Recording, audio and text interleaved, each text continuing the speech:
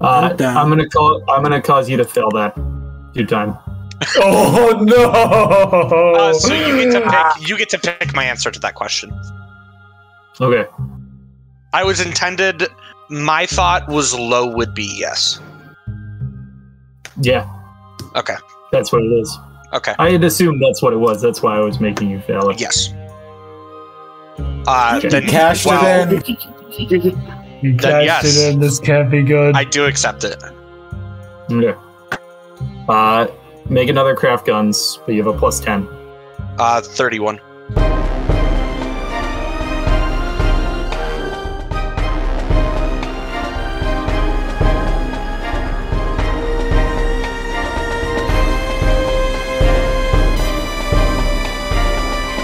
Last session was a bit of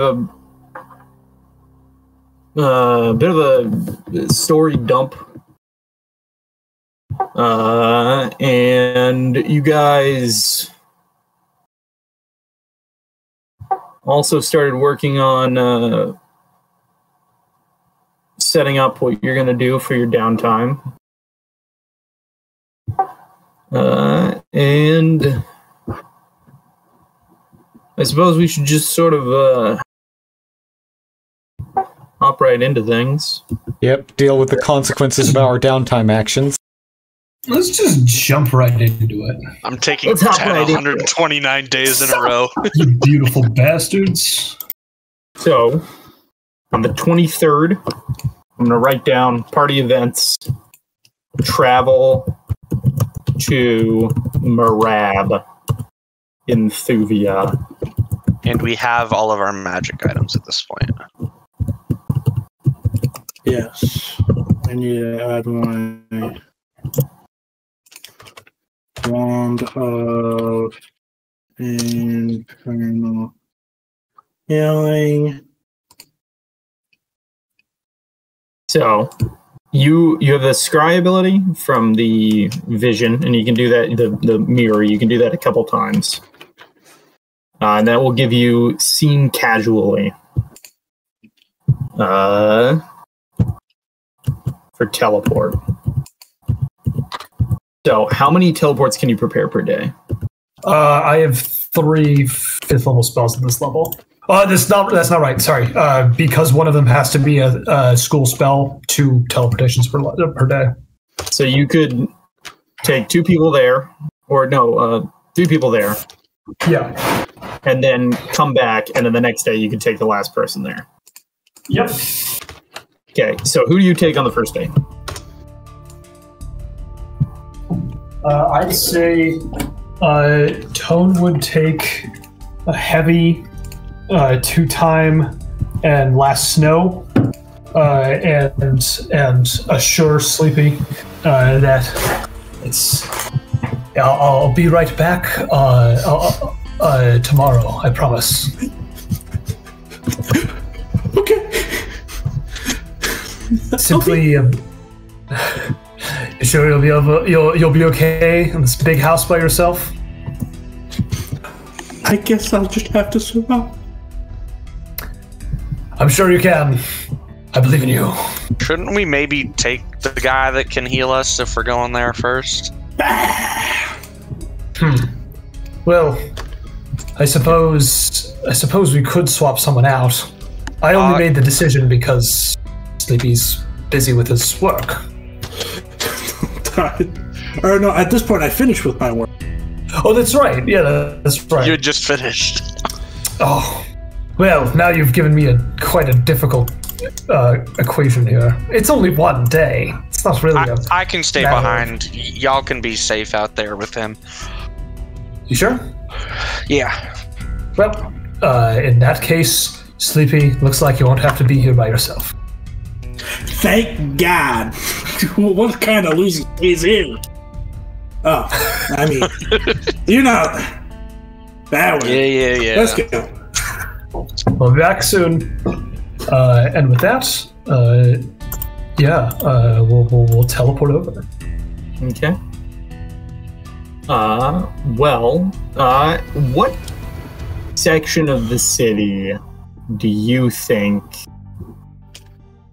that Tone would have scryed on. Like a temple district, a market district, there's an artist's district. Yes, I do believe that Tone understands that you probably shouldn't go teleporting into public spaces. So because we can use the mirror whenever it's like dawn or dusk, over the course of the weeks, he would spend time looking at the outskirts of the city, trying to portal themselves, probably within like 10 minutes walk of the city's entrance. 10 minutes walk. Got it. Okay, so I need you to roll a D100. Okay, one D100 coming right up. And you want low. Well, is everyone ready for the teleportation? Yeah. Ready All right. as I can be. All right, this should work if everything's in order. Ah! Oh! Very low. You guys, Sammy, you two-time sort of is like watching these people as they're like getting ready, and then they, in an instant, there's like this sucking sound as the air fills in where they once were, and then as you guys sort of see this like white light burn itself into your retinas, there is a sound like air itself is snapping, and then your eardrums pop as you appear in a desert, and you see a yellow sea expanding out in front of you, and a walled city off in the distance, and then past it is a liquid ocean instead of one of sand. I'm going to drag you guys onto a city map. I wonder. This is in Thuvia. Yes, this is the city of Merab in Thuvia. Where is... That's on the... Oh, two-time probably would have been there. It is northern Garund. Yeah. Ha! Well, this is a change of scenery. Need to make sure time for spells. Yes. Your entire journey has been spent on the ocean or in jungles. Now you find yourself in a desert. You were on a lot of water, and now you're on no water. Oh, but there's water in the distance. We're not too far away from home. Like you're speaking in characters, so you must be like responding to the bird. Hey, you were on like a ton of water, and now there's no water. And you're like, No water? no water. Mm-hmm. So, what would you guys like to do? We're looking for the largest gathering of Pharasmin worshippers. I'm sure it'll take no time at all to source them. They are the majority religion in this region.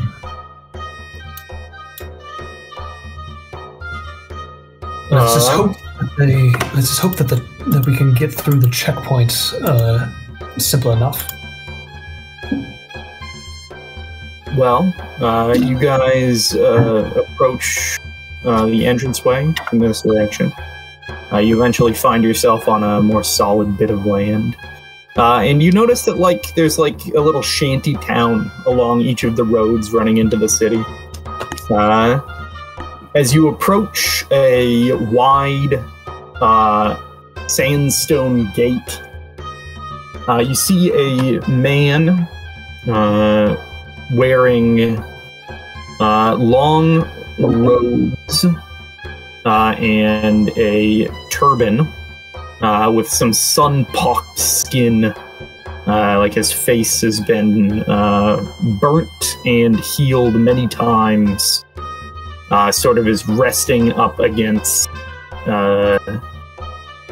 the wall with a scimitar at his side. In fact, all of the people here guarding this gate have scimitars.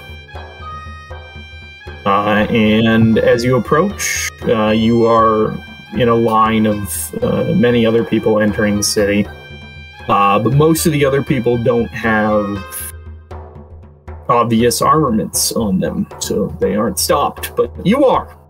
One of the scimitared people is going to step in your way and he's going to say, "Hold yourselves where you stand. Why do you come to the city of Merab?" We seek the temples of Pharasma. We wish to consort with their priests and learn more of their ways.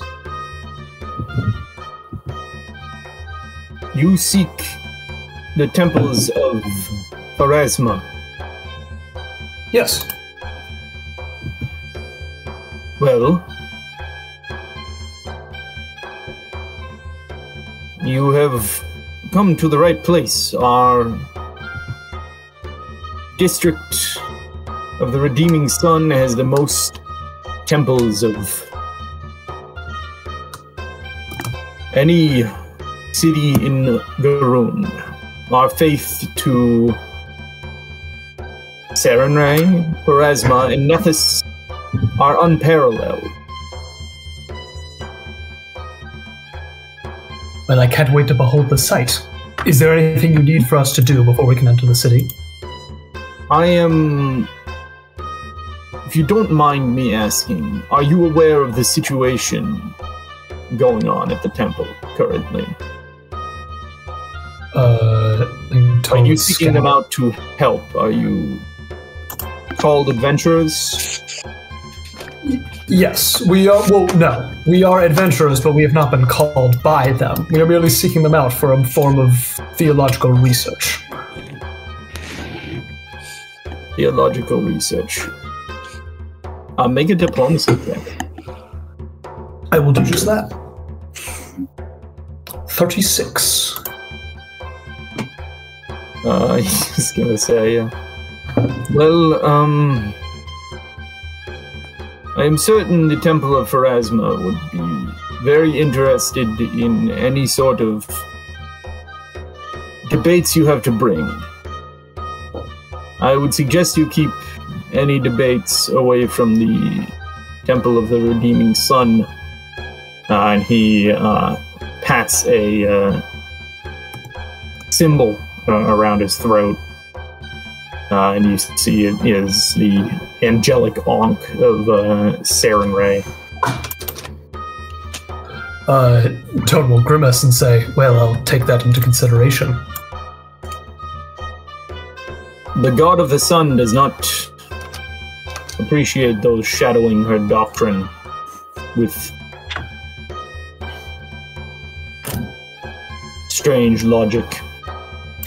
And he is going to gesture for you to pass. All right. I'll turn to everybody else and give them a wink. Let's get going. Well, a wink. But yeah, so can we find the district easily, or should we make like gather information checks? You could make knowledge locals, or you could gather information, but gathering information is going to take 1d4 hours. I think I'll make the knowledge local check then. Tone's been scouting this place out with his scrying, so hopefully that will help. Remember, you can always take 10. That's right. I can always take 10 as long as I am not assailed. Yes, so with that will be a 25. Hopefully that'll be enough for this place. Okay. 25. 25. Let's see. You are aware that the Temple of Pharasma within Merab is also its graveyard, as many temples of Pharasma are. Yep, that makes sense. And you are also aware that it is here. Ah, well, it's simple enough. Am I there with them, or I'm still back on? Yes. Okay. And actually, I had a question for you. Do you have any time after you've earned your capital while Sleepy is crafting? Yeah, I would have a couple days if I'm taking from the. Can I get a craft guns check from you? No. Yeah. Oh God! Please That's just say probably good. That's good. Yeah, That's exactly. I not won the last time I was crafting a gun, and look what I made. Yeah, but that was a wisdom check. No, it was a craft guns check last time. You once again. Fuck. You are working. Are you keeping what you're working on secret? I would not talk about it, but I would not hide it if asked about it. Okay. Okay. Well, you folks would have seen 2-Time working on something. As much as I can really tell you without just giving it away, but yeah. Good thing I don't give it. Just kidding.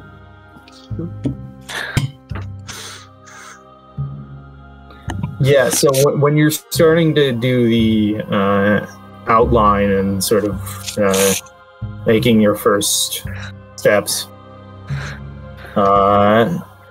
there is a whisper that is essentially offering you a bargain.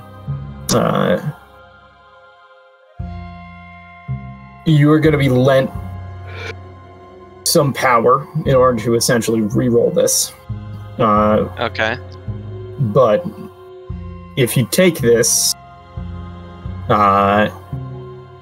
you are swearing yourself to hand it over if you ever meet the one it's intended for.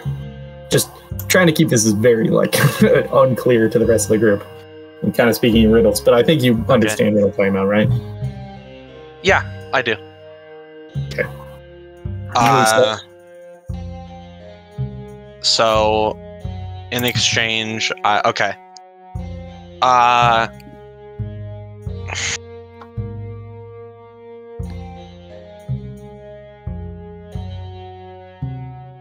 Can I have like a minute to think about it? Sure, we're gonna keep going. Yeah. Are you heading on to the temple? No, I think because we want to get 2-Time in on this, Tone would look for a place for everybody to stay for the night.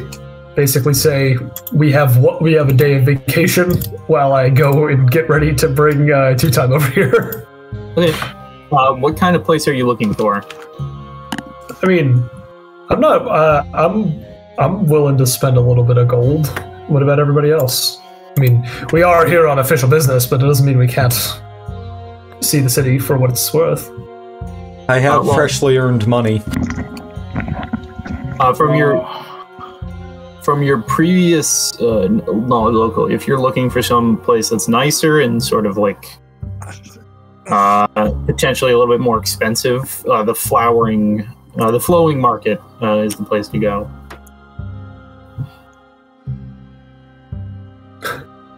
Yeah. What does everyone else think?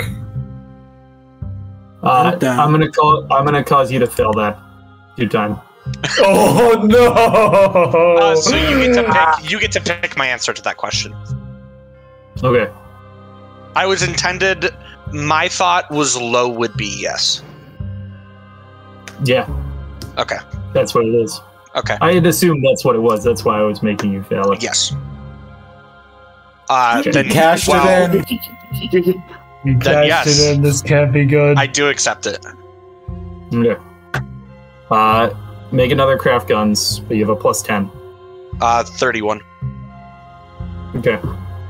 Got it. Okay. So you guys are heading to the flowing market? Dude, I'm so glad my will save thing ended up. Oh, yeah. Oh, no. I'm so glad me deciding to make will saves for, like, the way I'm gonna take 2 times story ended up intertwining with that. Oh, that's so fucking cool. So... I'm worried. You guys head into the flowing market. And now if you're looking around for a place, it's only going to be a d4 times 1 minute because you're in a more contained area to like gather info on like the best place to stay. So it'll take you 3 minutes. Make a diplomacy check. And we still gotta roll, right? Yeah, well, or you can take 10. You're not threatened. I'll take 10 to help. Okay. I thought you couldn't take 10 on help actions. No, that's what I'm saying. I'm just gonna get the 35. There you go, 35. You are going to, there is a, they have like basically 2 different directions that they point you in. There is a dockside inn, the largest inn in the city, that contains a gambling house and a fully stocked restaurant. And this is a little bit. This is like the one that rich adventurers go to, and then there's a more like hoity-toity, like where like rich people who were like born rich go. And that one is smaller and a little bit more quiet, but apparently has like the best amenities.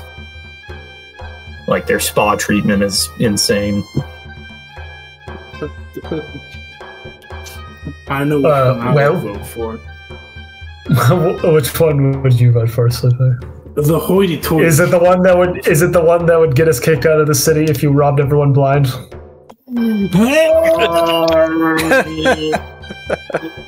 Maybe. How about this, Sleepy? If you really think about it, if you wish to do that thing that we both know that you're not going to do, then you could logically assume that you could do that even if you weren't staying at that hotel, right? Yeah, but think about the convenience.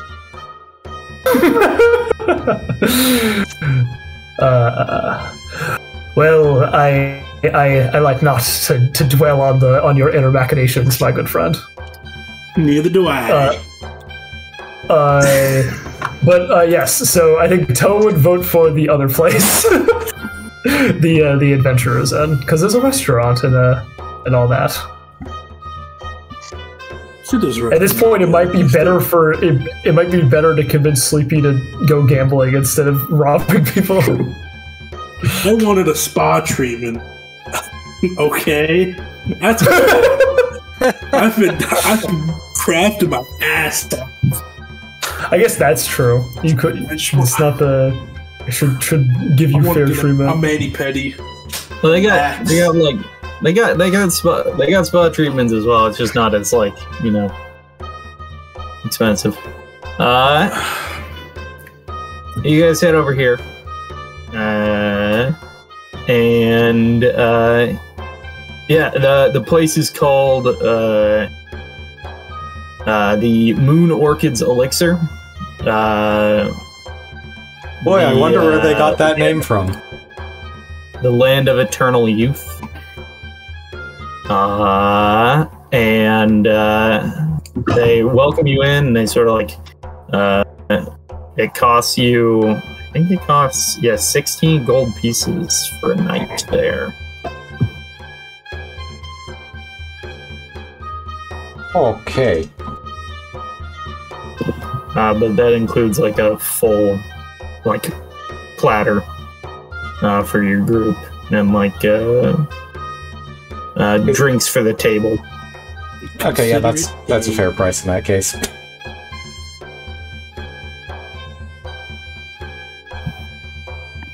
Is that 16 each or 16 altogether? 16 each. Okay. Ching!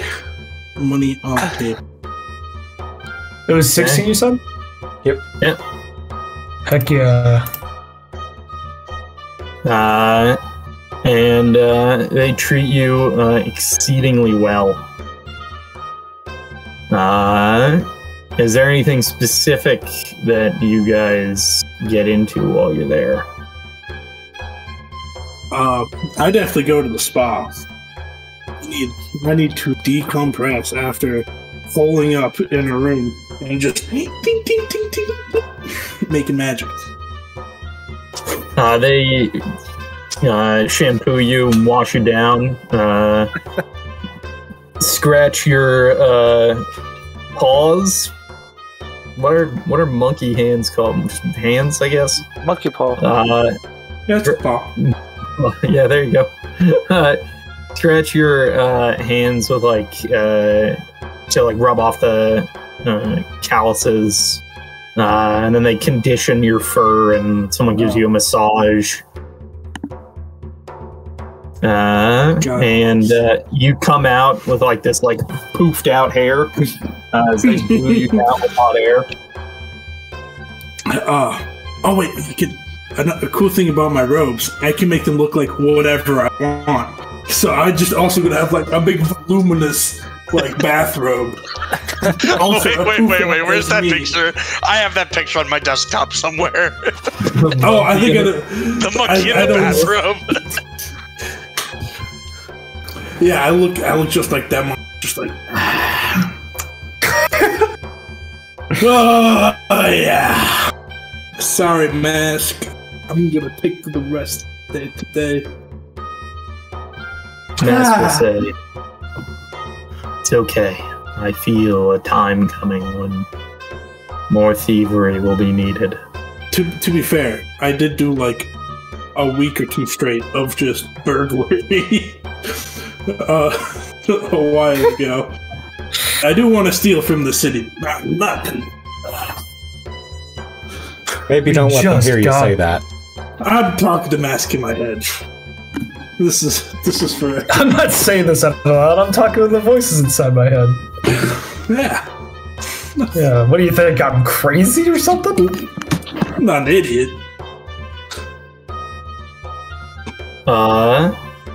Okay. How about Tone? Is Tone doing anything special? For today, I think if we're just gonna write this off as vacation day, I think Tone would want to find if there's any museums. There are certainly museums. Specifically the Orchid Gateway District has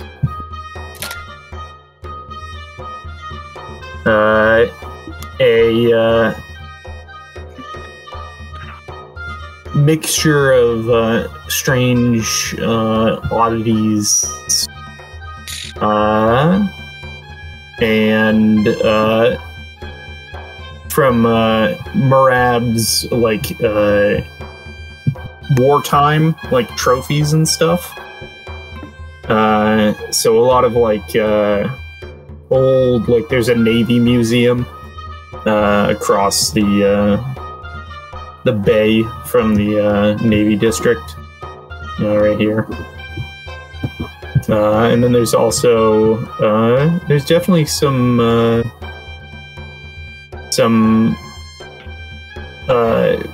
there's a school that you could potentially visit. Like a university. Yeah, there is a school of Artocus Kiran, the genius alchemist. Ah. Potentially the best alchemist to ever live. Definitely the best one alive right now.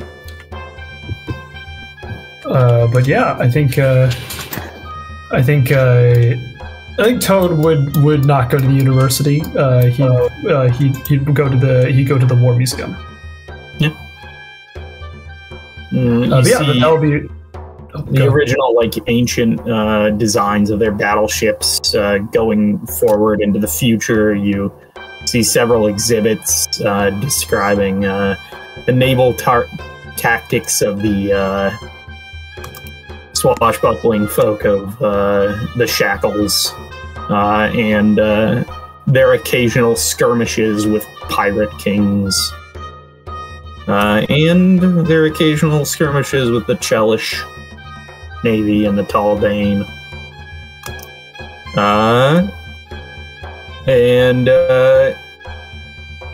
Yeah, that is what Tone is going to be doing. Heavy, you drinking? Yeah, Heavy's going to be drinking. Okay. That's now doing anything? Just pub crawl. I would be Joy Creepy in the spa. Yeah. Okay. Defleed. Yeah. Sprayed down. I mean, I imagine it's, the sort of best grooming, as it were, you've been able to get since, before you ended up in slavery. Yeah.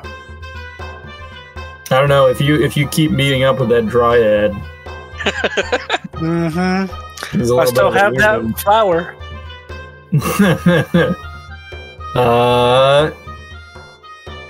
Yeah, so you guys get your rest. Spend some time in spa as you visit a museum.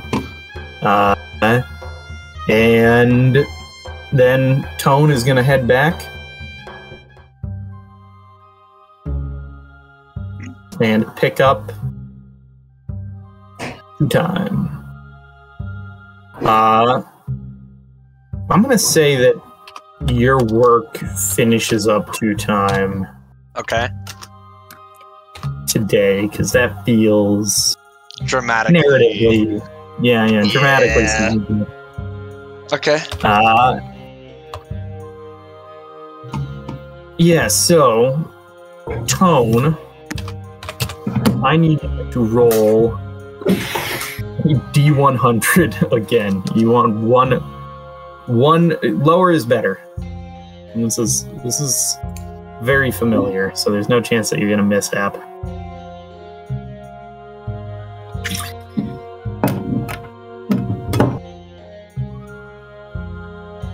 Tone? Sorry, this is the teleporter roll. I was drinking water. You teleport 2 time into the ocean. You were thinking too much of water, and then. I'm really parched right now. You guys, you pop into existence. Where would you teleport if you were gonna go get 2 time? Get 2 time? Yeah, you're teleporting back to Bellis. Are you going to the castle, or where are you going? Outside the castle. Okay. And you start walking in. Do you call out for 2 time, or do you just go to the place that he normally is? I would call out to 2 time. Okay. 2 time. You have been in a state. The last moment of your work on this device, you realize that you had fucked it up, like bad. Like it was not going to work at all. But you felt this moment of like something reaching out to you. And you have been working tirelessly for the past day,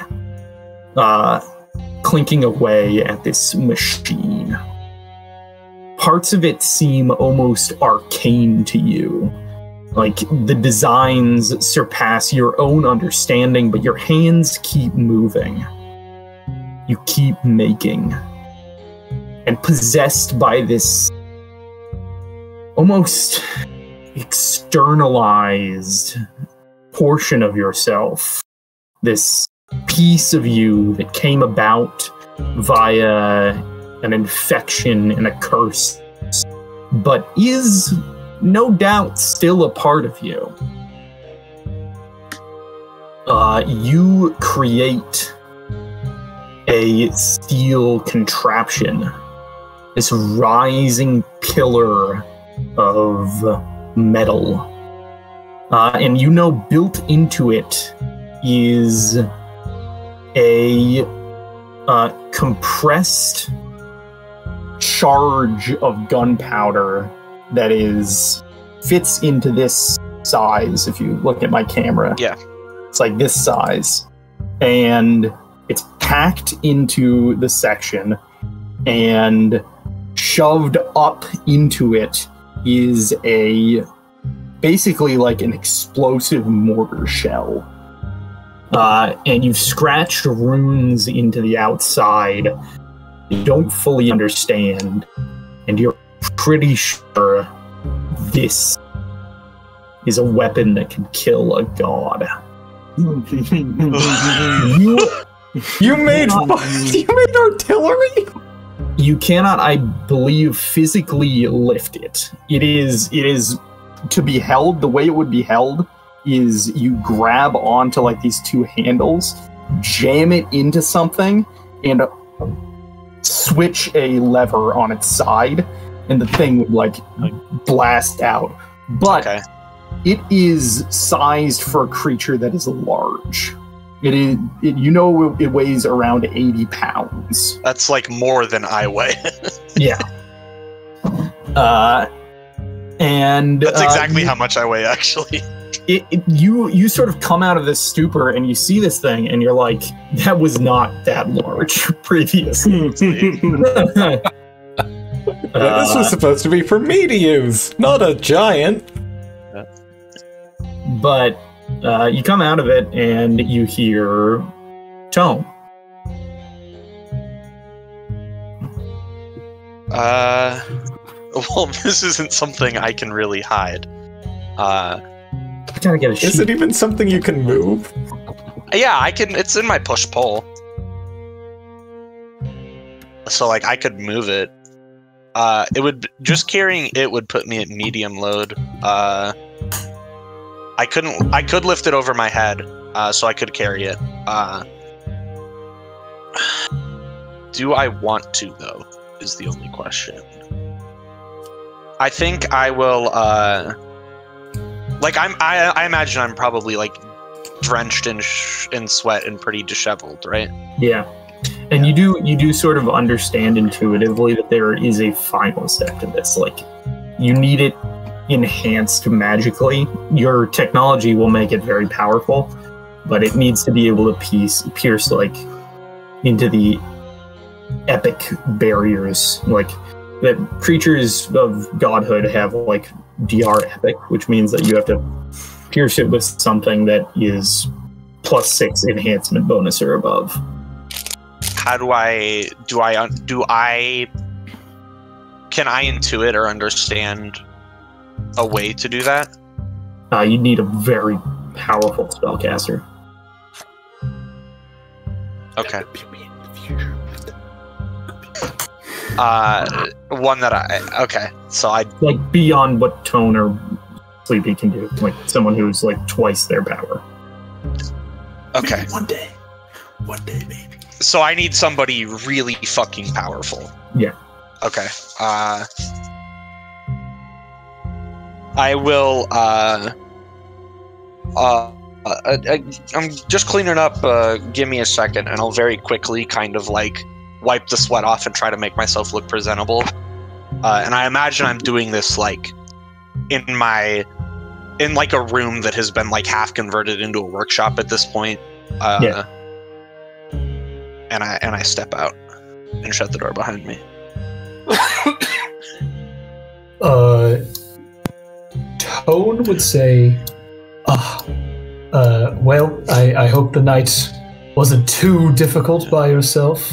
And he'll give a smile, but one of mild concern behind it upon seeing your expression. Not like anything more than that. I think I mean, it's been so busy around here, all of us working, trying to get all of our stuff. I think the quiet was nice. Can I get a bluff check and a sense motive? So, who would that be? Who's that for me? Oh my god. Well, we are, yeah. There's something more. There's something more to his statement. And one thing that you'll be able to see is like he sort of has bags underneath his eyes. Like he didn't get much sleep. Okay. I need to think here.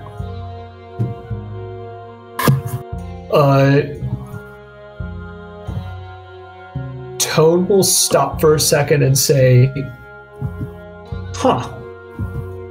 Well, I just realized I almost forgot this. And he'll pace away and pack a bunch of scrolls into his adventurer's pack and say, well, the important thing is now that we're about to go on vacation. Everyone else has got a day ahead of you, so I think it's time for you to rest up and get some earned time, well-deserved time off. Yeah, I could use a drink. Well, I'm sure Heavy will be able to take you up on that just fine. How was what the heck is the name of this city? Thuvia.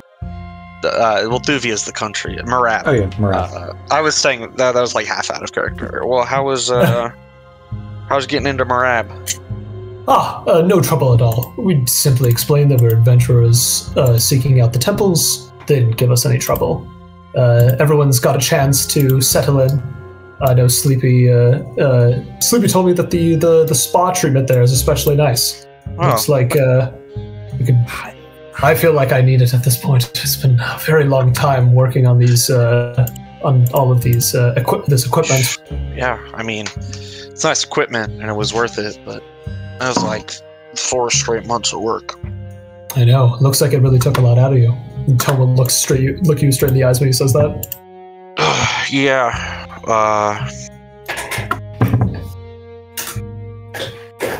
Are you ready to go? Yeah. All right. Yeah. Vacation will be nice. And at that point, Toad will begin methodically tracing out his teleportation, all the while being not saying too much. He's a little busy, but you also get the impression that he's not. He's giving a little bit of distance. And once he's done, he says, "Well, done this 3 times now, so I'm sure it will be just as smooth as last time." I mean, worst case, we get a fun story out of it.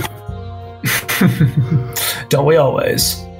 Tom will cast his second teleport of the day. So it's a D100. Once again, damn, incredibly low rolls.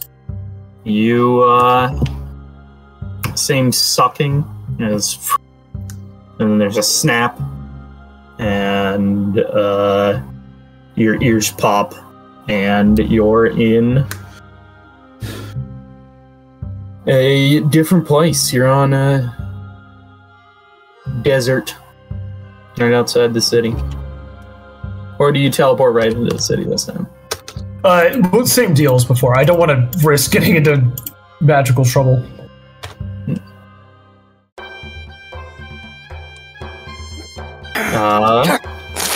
Well, you guys make your way back towards the city. I think you're gonna see like some conference between 2 of the guards as you approach, and one of them is going to walk up the line to you before you can even get in. He's going to say, my friend says he recognizes you. Ah, yes. I was merely getting another one of my compatriots was lagging behind, so I went back to retrieve him, that's all. You're a mage. Yes, I am a mage. I am a practitioner of magic. The teleportation rooms in the university. You should go to them. Oh, I did not realize they were accessible. Well, thank you for the tip. They're very specifically designed so that they are extremely unique in order to make it so that you can be extremely familiar with them just from a drawing. If you want to, I can take you to them. I'll you use the correct paths. I see. Well, I'll be sure to do my research and visit it while I'm here. Thank you. He's going to put a hand on your shoulder and say, perhaps you did not understand. You are going to come with me. Look at them. Jot them down in your journal. Your spell book. And you will know. Yes, I will do this. I will come with you. Good. You're a smart man. Very smart.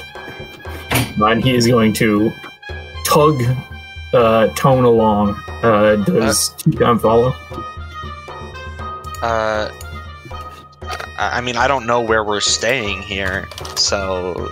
Yes. Yeah, I would. I think I would. Okay. He is going to pull Tone through the streets. And he's going to knock on the front door after walking down a open plaza into this school, and you watch as the door opens, and you see a massive gorilla wearing robes standing inside. And the gorilla is going to speak, and it says, you folks have business here? Toad will bow and say, we are merely visiting the university on the recommendation of the City Watch here to make sure there are no teleportation mishaps in the future. I merely am familiar with it. Guard will nod and say, what he says is true. You must take him to the teleportation rooms. We cannot have him accidentally teleporting inside of a local and exploding them. Toad's eyes will kind of bug out. It's I did not realize that was a possibility. Toad just teleports the guy who makes the Sun Orchid Elixir. I am admittedly new to this and self-taught. But yeah, Toad will come. You would not probably die if you have the ability to cast a spell at a very high level, but, the commoner that you go inside of probably would. I would not want to, and I would definitely not want to do that. So, let's do the safe thing here. I'm coming along. Very sensible for an adventurer. Go in. And the gorilla will beckon for you to follow and say, yeah, we can get you what you need. Come with me. Thank you, sir. I don't think I caught your name. My name is, Theo. It's nice to meet you. Cojoc. It's a pleasure.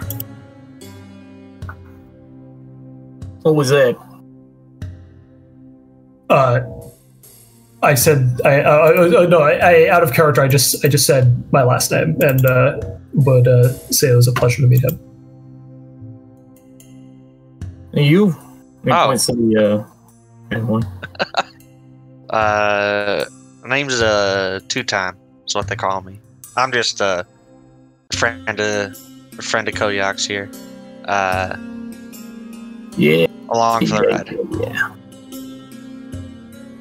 Well, follow me. He's gonna lead you down some hallways into a room that is this like sphere. It's a perfect sphere. Even the door, as you sort of shut it behind you, is curved inward so that it fits with the framing. And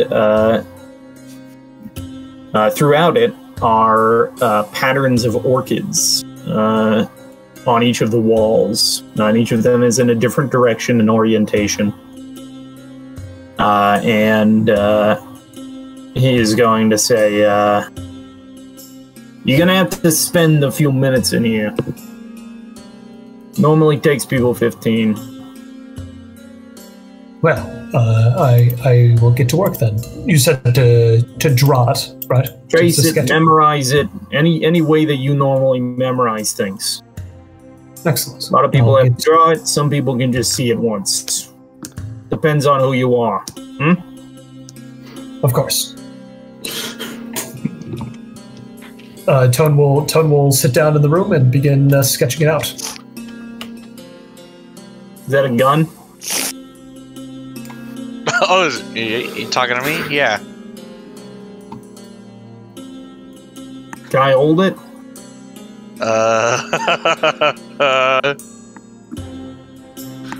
Sure. No, reach down. Gorilla Familiar goes on a killing spree. 15 dead. News at 10. Picks it up. Holds it in his hands. Sort of like turn it over. Looks down the barrel. Drinks away. You shouldn't look down the barrel. It's like a safety thing. Oh, don't worry about me.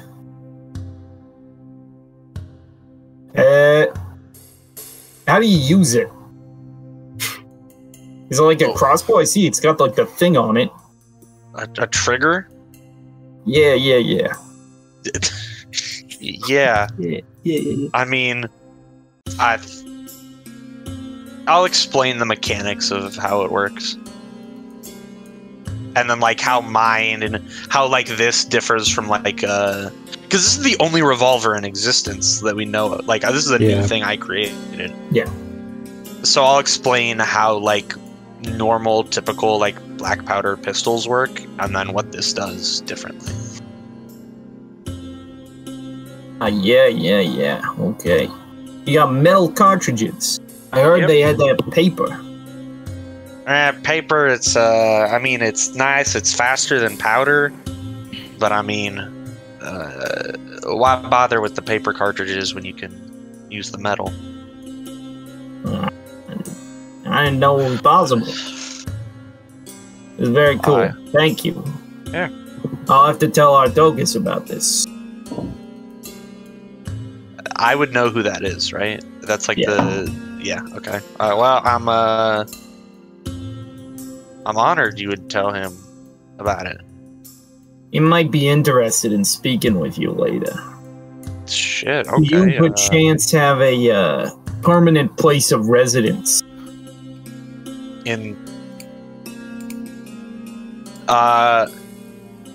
Yeah, me and my friends, we have a castle out in outside Bellis. It's a small town. I'll describe the location to him. You got a castle. That's something. Well, I guess it is. Me and my 4 roommates got a castle. By Bellis. Can't say that I know what that is, but I'm sure Artokus does. He knows a lot of shit. Yeah, I would assume he does, given what he's done. Yeah. He gave me sentience. Yeah, I was wondering. That's pretty cool. He's got to be a pretty powerful guy to do something like that. Yeah. This way I can take joy in ripping people to pieces. Before I just did it to survive. Honestly, as morbid as that is, there's a lot of beauty in that, actually. Planet of the Apes theme plays in the background. Well, have a good day. You too. Tell your friend to leave once he's done. Otherwise, I'll have to rip him to pieces. I will communicate that message very clearly. And he's gonna walk off. And eventually, Tone will finish calculating the circle. Was Tone? Right. Did you hear that Did he hear that conversation? Or was he like? I think you guys would have been waiting outside for him. Dude, he started talking to me. Also, I would have told him to finish up, and then once he finished up, I would have said, he looked at my gun, and he wanted to talk to Artokus about it, and that Artokus wanted to know where we lived. Like That's he was. incredible. I mean, that's a bit of an extrapolation, but holy fucking shit, right? And you told him? Yeah, I told him. Should I not have? I can't say that I know, but the important part is that someone has recognized your craftsmanship for what it is, which is impeccable. Thank you, Tom. I try. Well, but now is not the time for trying. Now is the time for relaxing. Let's get back to You want to grab a drink, just you and me, real quick, before we get back? I don't see why not. Okay. Let's just find like a local place. Yeah, like a pretty small local place. I wouldn't even think like a bar or something if they have like a bakery or something, or like a cafe or something like that. A bakery, you say? Yeah, a bakery, What? I say. I'm so confused. Because the gnome has a bakery. So I'm just making fun of it being at the top of his mind. Oh my god! I couldn't understand what the fuck you were saying. It's okay, I'm doing 6D humor over here. Okay. Hopefully not too much. Once we're there and like seated, I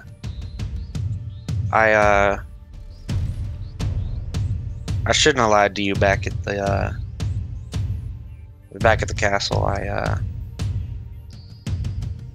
was working on that contingency plan I was talking about. And I know you don't like it, and I don't like it, but I just gotta have every option available. I think it's what we need to do. I should have talked to you guys before I started working on something like that. But I mean, we're all sworn to not go near the other company anyways, so I don't know. I just felt like I had to.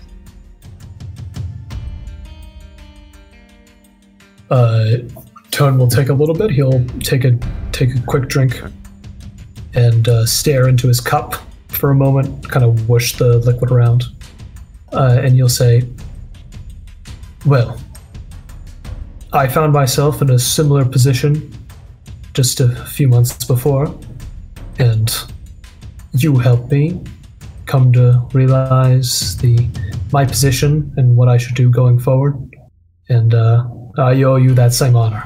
So, even if I don't approve of what you did, we can still work on this together. Yeah.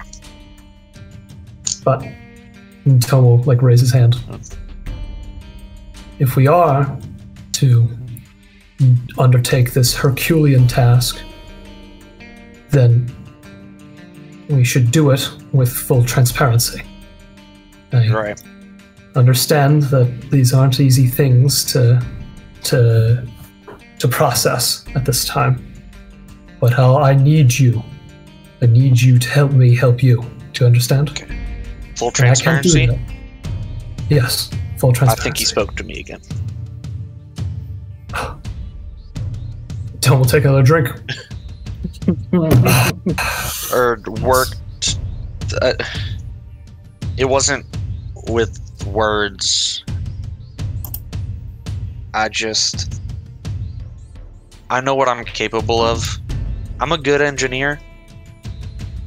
I'll like show the handle of my gun. I couldn't make this. Give me 100 years and I probably couldn't make something as smart as this. I'll show you when you get back to look. I don't even know what the fuck. I don't even know what the fuck you can compare it to.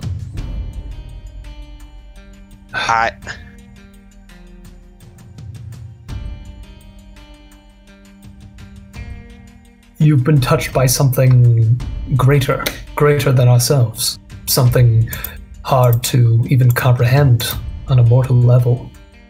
Robodragon is an awesome power, but something that risks, and you're more aware of this than I, to tear you asunder if you don't control it. You said that he reached out to you, that he acted through you to make this thing? I mean, is that an accurate... That's an accurate statement, right? That he kind of worked through me, or that I was touched by him in some way. Right? Can you repeat what you said? That Robodragon kind of influenced me or worked through me to create that. Like it wasn't fully me. Yeah. Yeah. You get the feeling that it's not... It's more like he allowed your subconscious mind to act. Like he broke the barriers between what is conscious and subconscious. And the focus that you attained was almost inhuman. So it wasn't necessarily that this stuff wasn't there, but it wasn't accessible to you, this energy that you got. Maybe work through me isn't the correct wording. There's this barrier between conscious and subconscious, and that was just shattered. It wasn't. There was no thinking. There was no. I wonder if this works. It was doing. It was creating. It was making. It was just pure.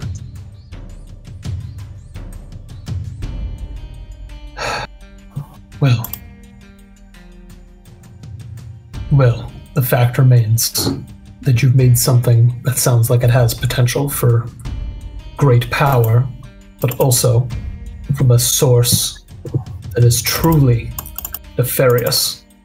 So, when we get back from our little trip, we'll discuss this with everyone as a team, because that's what we are, a team.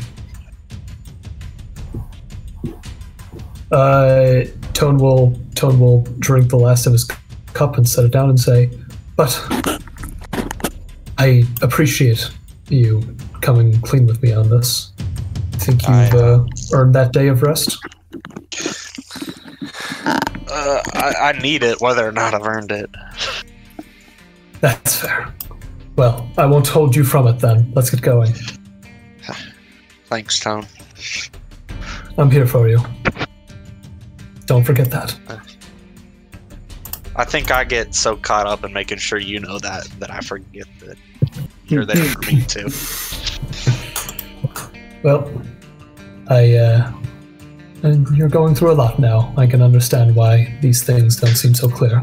I feel like I've been going through a lot since the day we met each other again. Ever since I done got bit. A whale crocodile. Even in all my years, I don't think I'd ever seen or heard of anything like that. But then again, I don't think I've ever met someone as interesting and as crazy as all of you. Yeah, that's for damn sure. Well, let's get back to them, why don't we? And let's get drunk. And Toad will slap you on the shoulder. So, you guys are gonna meet up at the gambling house. Yep. Moon Orchid. That's it? Yep.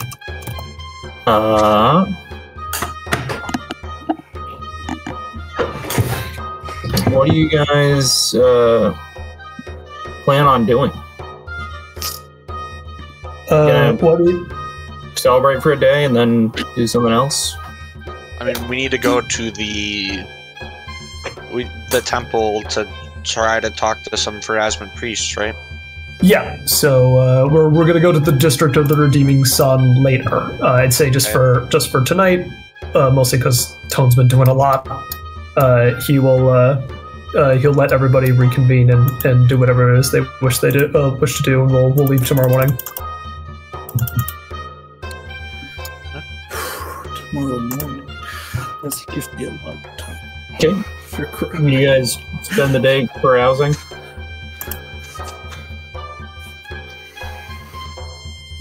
Yeah, I'm not going to do anything specific. Okay. I'm going to cry.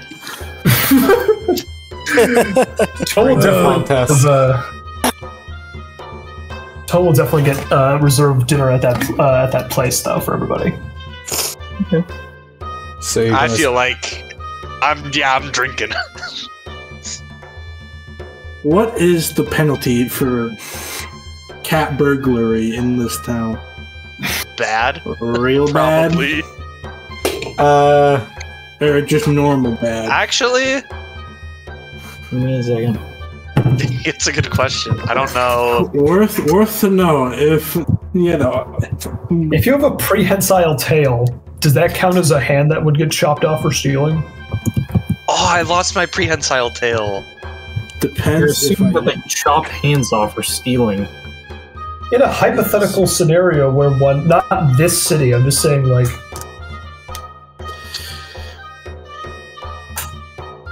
You know, to be fair, like the spree I went on, the city we live in. I mean, I would say pretty that crazy. I would say that it doesn't count unless you have the mischievous tail feet. Please check out. Cut it off. That's our once a session. Yes, but actually only if you have this feat. Can I use a frying pan as a weapon? Yes, but if you have this feat. I actually am having a hard time finding the stats for Merab. Would it be safe to assume it's similar to all other cities dealing from? Well, cities have like law modifiers, and the law will be reduced. Will reduce your check. I thought you were gonna say that's, you know, Sleepy. Cities have laws. You can't just steal from people. Well, it depends on what, you know. Depends on who you are. Yeah, it depends on what you believe about. I mean, really, the ruling class is stealing from the poor, so... That's why the Tone Cojoc Foundation is asking you to donate today. I am once again asking for your support. Not that we are now the wealthy and the rich and the landowning. This is true. This is true. I was so focused on my big ticket items, I didn't look at the little items that I'm so fond of. I was so busy looking at that +2 circumstance bonus, I didn't realize I had become a landlord. God, this really is my worst nightmare. I've become a landlord. Yeah, I don't. Merab has a law of 4, so you have a -4 on any sleight of hand or stealth checks that you make. Last one. So with a 40, I'm pretty confident my crime's gonna pass. So you're earning gold with crime, I assume. Yes. So you're using stealth to earn gold. Yes. Yeah.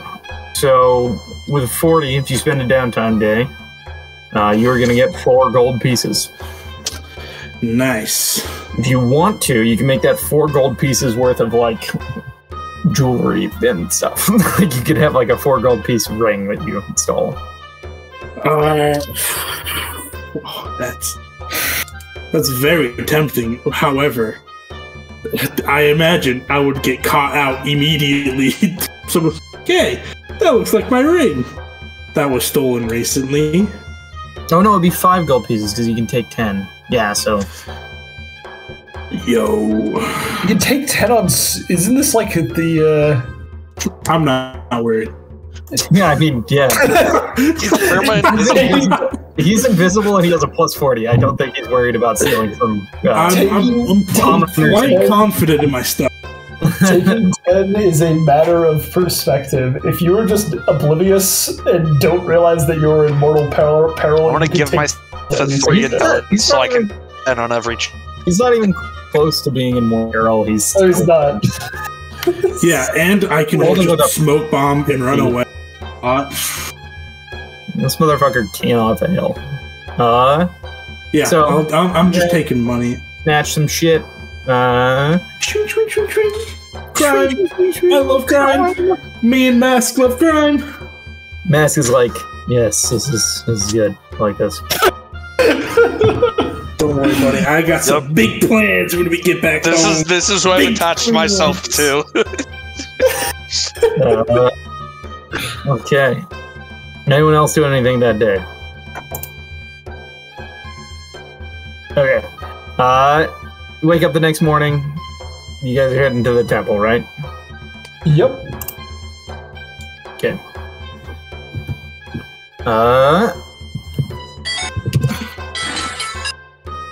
You approach a large domed building with steps carved from marble that rise up to a large set of double doors. Standing at the entrance are figures wearing light gray robes bearing blue accents. And these robes are like pretty thin. Like they're meant to be like relatively see-through because they have to wear dark colors, but they don't want to fucking melt in the sun. And they each carry a set of daggers at their belt. And they will sort of allow parishioners past, but again, as you guys are carrying gear, they sort of raise up palms and like say, what is your business within the temple? Hello. I am traveling with my compatriots here. We are merely seeking out audience with whomever scholars or theologians are available within your temple. I've traveled long from across Garund to speak with the most knowledgeable followers of Pharasmin. That is all. Well, perhaps you wish to speak with... give me a second.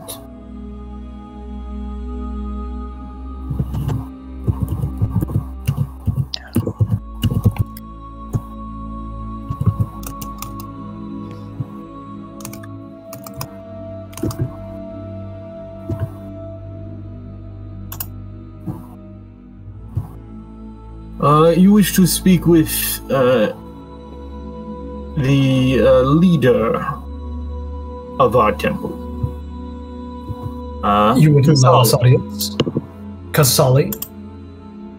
Kasali has business that she is dealing with. And then he's sort of like gonna look over you all. And he pauses for a moment. It's like, but perhaps I could get her to speak to you. I think she perhaps might have some use for you, your types. Oh, I see. Excellent. Whoa. Is that racism? No. If anything, it's like... It's classism. Classism. Because you all have class levels. Exactly.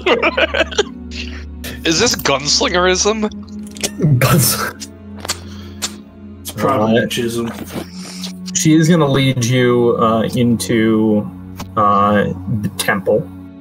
And she's going to sort of emerge. There's like this, these like administrative rooms in this like front area. That's like bar that's across the front. But there is this central hall that you walk down, and it emerges into this like wide, domed garden. And you see the dome is like it's covered in like this colored. Spiral stained glass that is a white spiral surrounded by glass from all of the colors of the rainbow. This like dazzling thing, and all of this light pours down on a indoor garden. And she is going to he is going to continue to beckon you forward, and he's like, take you to visit with Kasali. She is a leader in our church. The leader of our church, actually.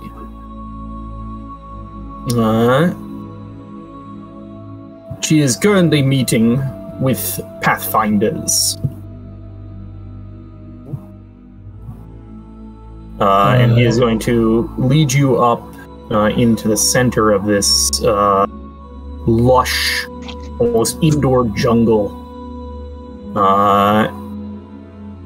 And you see 3 people sitting around a table. And as you see that, I need to take a break so I can take care of my animals. Boo! Be a I think you mean take care of Dalen's animals. Well, Dalen's animal and my animal. Yeah, exactly.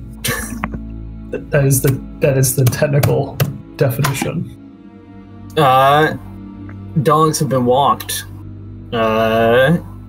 You guys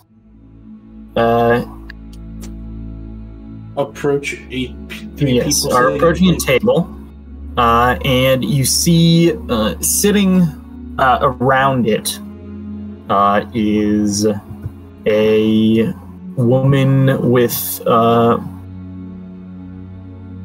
dark skin, though it's sort of like chalky in some places, and these like piercingly purple eyes. And she is sitting at one of the 3 corners of this triangular table in the center of this indoor jungle. At the other one is a woman with a shock of white hair running through long, curly black. And she is slowly sipping at a tea. And there is a man who seems to have lighter skin and has like this aged, world-weary look, and he is wearing very long and austere red robes, and his hair is up in a turban that is covered in gemstones, specifically sapphires. And he is the person currently talking as you approach. He says, "We believe your situation with the disappearing town has something to do with what we're looking for, actually. We're searching for a object. Something of great importance. We had an ally. Well, ally is a strong..." And you guys step in, and this person turns to look at you and stops talking. And he'll sort of like scan each of you up and down. Raises an eyebrow. "Kasali, these are your guests? I do not seem to recognize them." And you see the woman with the shock of white through her hair going to say, "No, I don't suppose you would. I do not personally recognize them myself."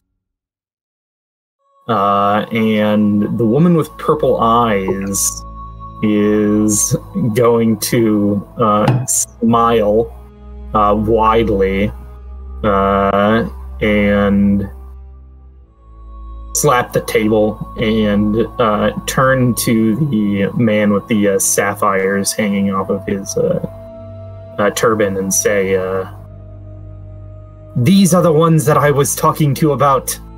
I swear it. I saw them. I knew they would come. It's a little bit indistinct, but I did tell you. 5 would come in our time of need." And the man with the sapphires is going to raise an eyebrow and then examine each of you a little bit more carefully.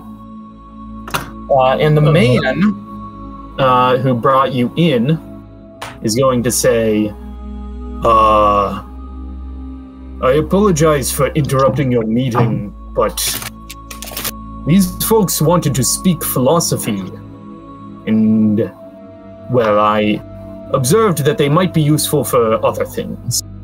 So I brought them to you, Kasali." And he is going to turn and walk away. I think Toe would wait to see if we are addressed first before introducing himself, just for a second.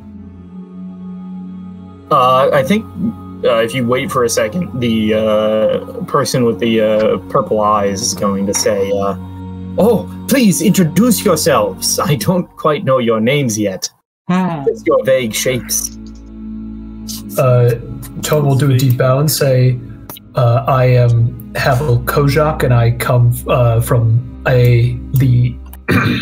I come from the nameless troop seeking counsel with the leaders of the Pharasmin Church, and am willing to provide our services in general adventuring matters. These are my compatriots," and he will gesture to each of you guys. She is going to snap her fingers, and she's going to say, "Nameless. That confused me, because when I saw my vision of the future, I saw that you were nameless. And I thought that just meant that I didn't know your names, but I did." That is quite the power you have. It comes with being a dragon.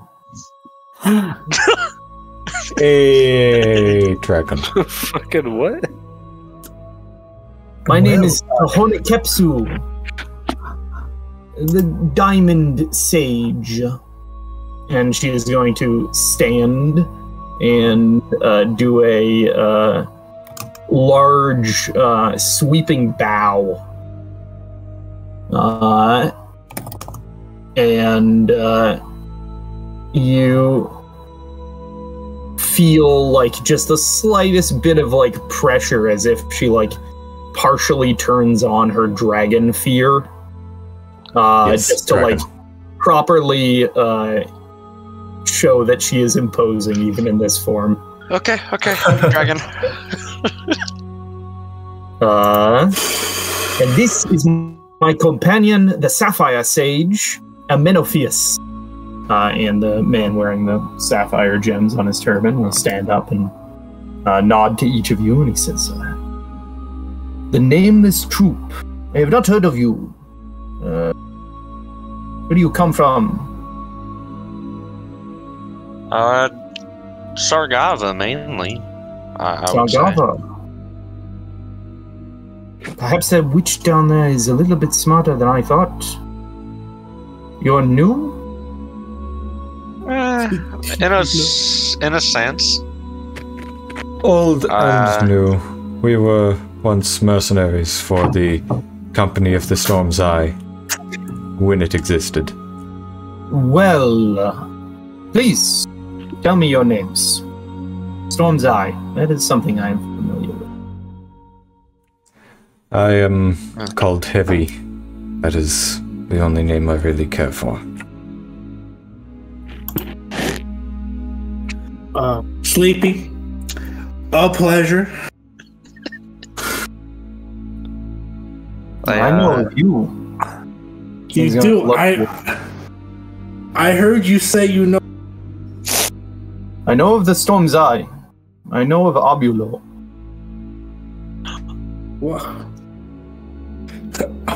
Whoa.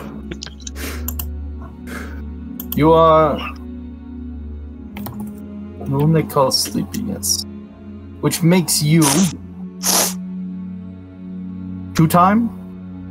Yep. That'd be me. Turns you last now and sort of like raises an eyebrow and says, "I do not remember a catfolk being among the captains." I'll step forward and do a bow that's more noble-like than I think she would think, or under. I do a very noble-like bow. That put it easier. They would say, "I am Last Snow, and I've always turned down the captaincy to be under my own captain before his untimely death." Technically, I should have said officers. That's my bad. You can say yeah, captains. that's fine. We all got what you meant. Yeah.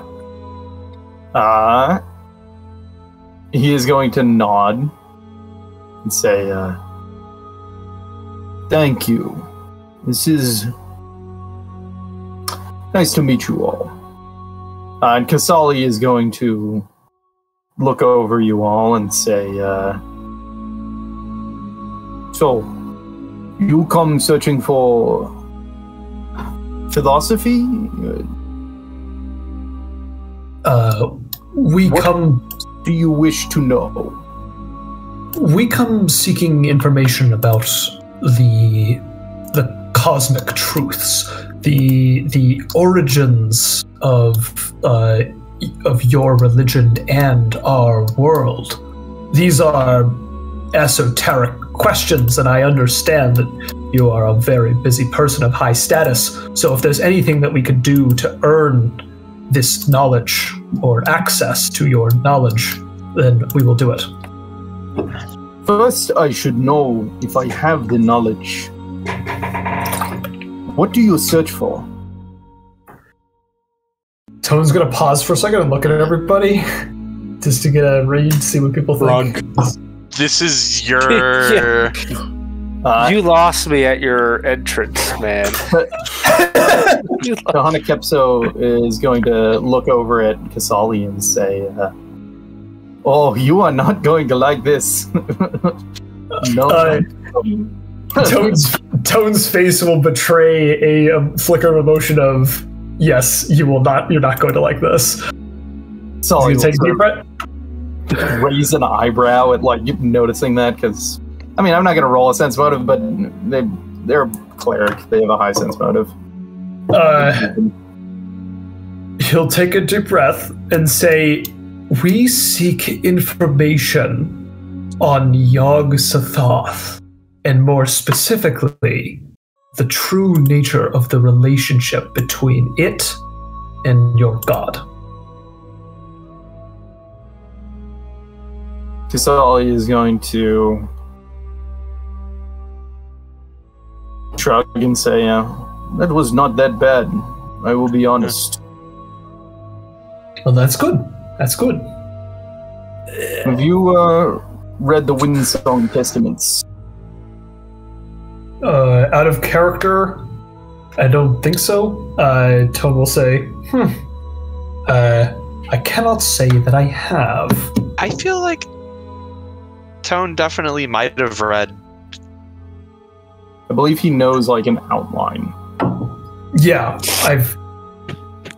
my sources aren't exactly material. But yes, I would love to hear about it. I can tell you of the 3 fears of Pharasma.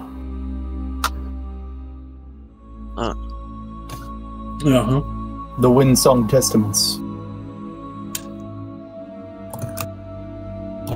You would do this for us and perhaps hear out my deeper questioning? Yes. And there's naught I need to do in return?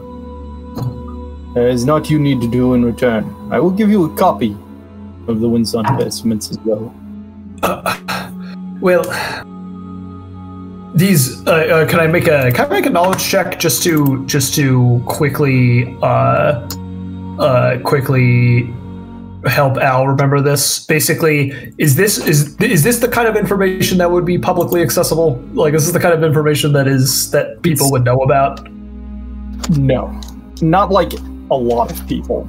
Some people know about this. I think you know like an outline. I don't think I ever actually gave you the full thing. Yeah. Yeah, I think it's not so much that it's closely guarded, it's more just that it's, that really dense ancient text that only people who are really into Pharasma are interested in.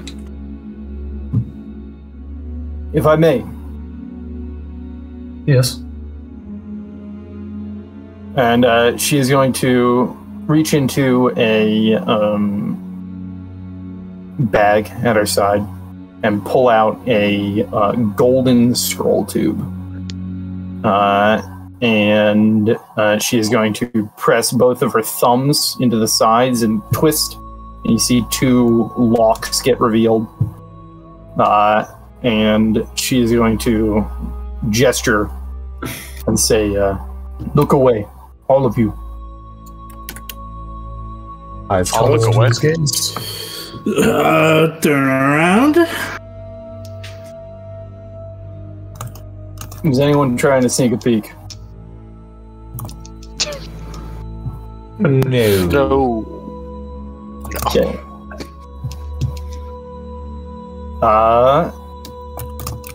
You hear some movement, and there's a click and another click and a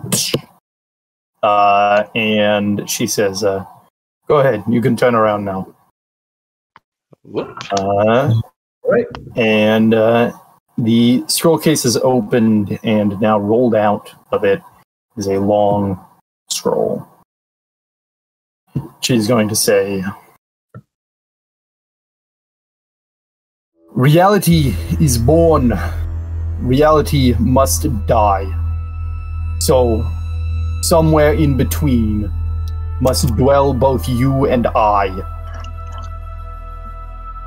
Such was said to be writ upon the seal, carved in such a way that all would understand, regardless of language or intellect. The seal was the gravestone of the previous reality. The seal was the foundation stone of the next. It was upon the seal that Pharasma was born into this reality. Adrift in the maelstrom with an unformed metacosmos. She stood and read the seal's truth, and saw that she trod on its core. Looking out over the seal's 8 edges, Pharasma beheld the eternity of probability, a vastness yet formed from the raw entropy of the churning remains of what had come before. She was the survivor, yet she knew not what she had survived, just that she had. Pharasma stepped off the edge of the seal, and as her foot descended to the nothing, the seal expanded so that she was supported. She stood there a moment, on one of the seal's 8 edges, one step into the new reality, and she could sense that she was already not alone. Something chewed and gnawed out there, beyond perception, something vast and hungry and dangerous. Pharasma knew her first fear, that very first step. Fear of the unknown. Fear that something else had survived. Fear that she would not. And so she stepped to the side. As Pharasma walked, the edges of the seal grew. The outer sphere bloomed beneath her feet as the seal expanded its power. Where Pharasma walked, the planes themselves followed, and with each circuit around the seal, she widened her path, walking a deosul spiral of creation that gave those who would follow a place to love, hate, to war and create. As she walked the spiral, the seal itself grew outward, forming the spire.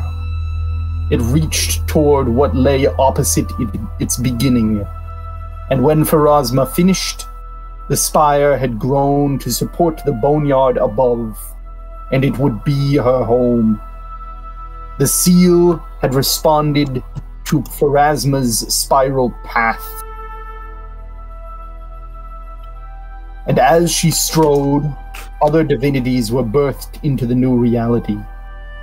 The speakers in the depths retreated at once to the heart of entropy and could not be bothered to take part in what followed.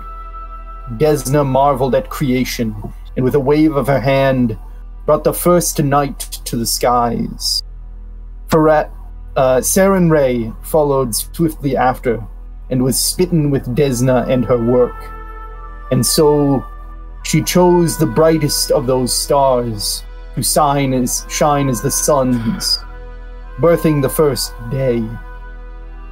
Ihis, who would be in one time the first to die, and his brother Asmodeus, who would in time become the first to kill. Each defined the other and brought goodness and evil with them. A Chekek rose to stand between, an arbiter over morality, and a judge whose impartial aegis in time would crumble to savagery. Yet not all of the first would have names, or even be remembered. One tread forth beyond the eclipse, but without death yet in the world, this prince became bound to a throne in the spire's shadow to await his time. And the final would foolishly step forth beyond Pharasma's first fearful step, and in doing so would be transformed and absorbed by that fear. Do you bear a symbol of Shaylin on you? Yes, I think so. Toe would have a feather. the multicolored feather. Kasali will point to that and say, her brother, Dubral, the wolf, who would become Zon-Kuthon, father of all church.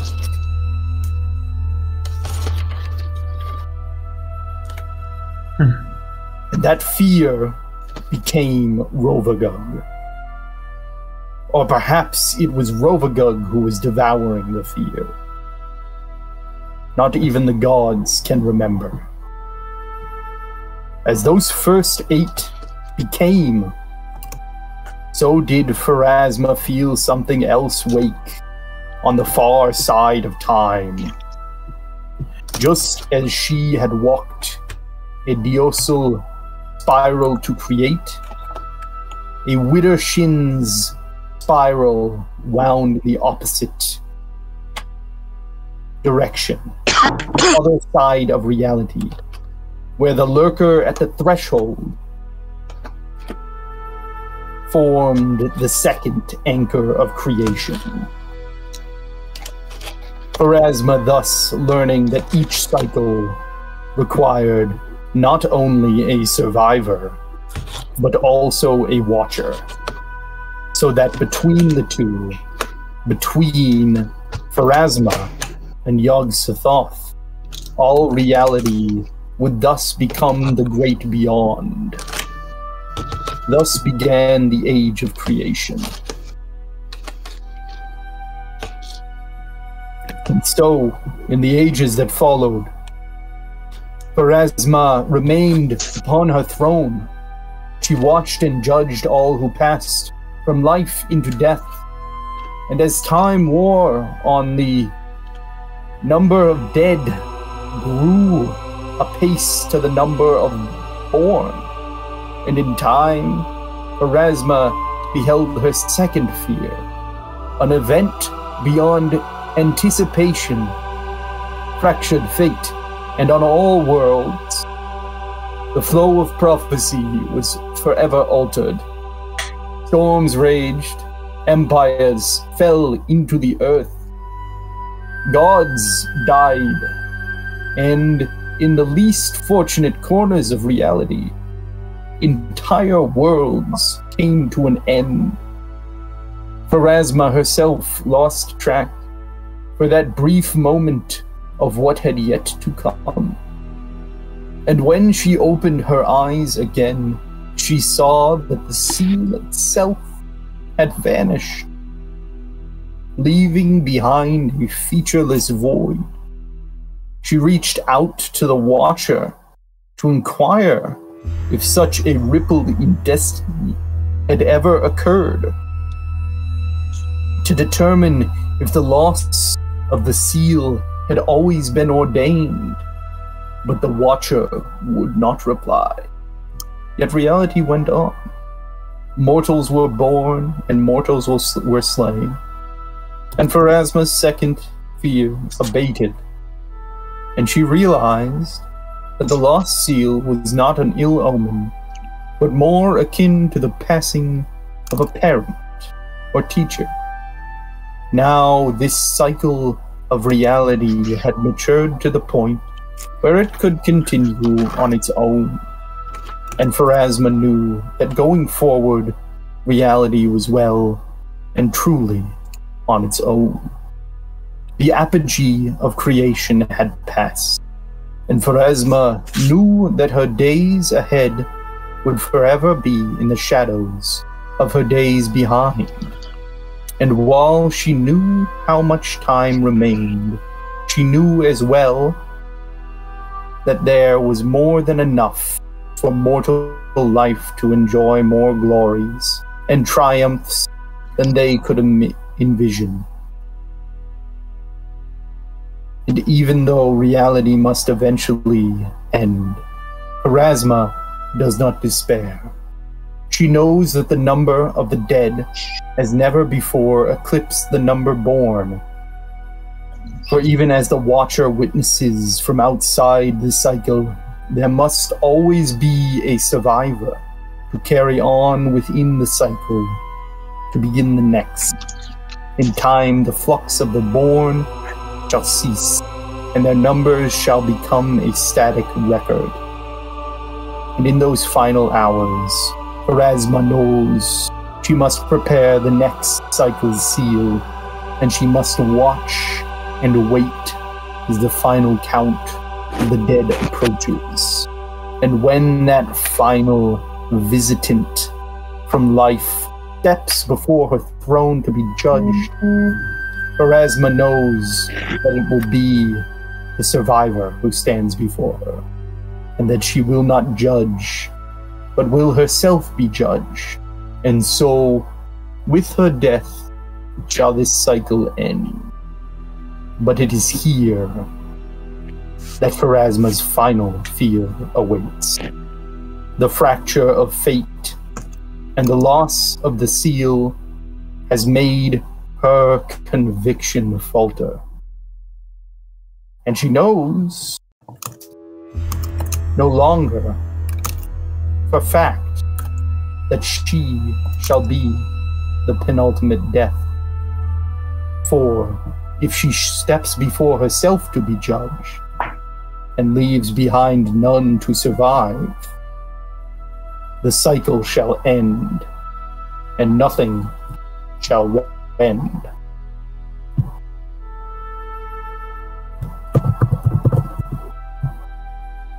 She looks up. I think Tone this whole time has been kind of like entranced, just visualizing all of this in his mind.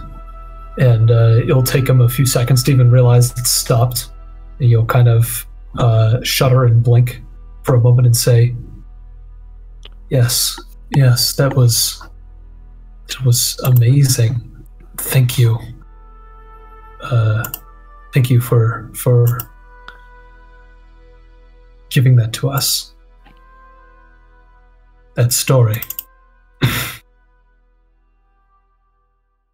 We have researched this matter for some time now. And Tone will look at the Sapphire Sage, because he said that he knew Abulo, right? From Abulo. He said Abulo. his name. Ah, I see. Okay, I was just want to make sure I understood what he was saying. Tone will say, yes, we have investigated this matter for a bit. We are still. I am simply attempting to understand the motivations of Pharasma with the inevitable passing of the cycle and her true relationship with Yog-Sothoth. It seems that they exist opposite to one another, and that she tolerates its existence as a necessary function of this reality. Do I understand this correctly? This is the collective understanding, Kasali will say. We believe, at least, the Winsong Testament is the most clear understanding. There was a time when Pharasma understood this universe. But it is my belief that with the death of Eredin and the collapse of prophecy, this is when the seal was lost. And with it... And Menepheus is going to speak up, and he's going to say, you folks are probably a little bit familiar, actually, with one of the costs of the collapse of the seal. Yes. I thought It wiped you out. It basically did. We had all left due to disagreements with the captain. But he, a couple others, and us survived.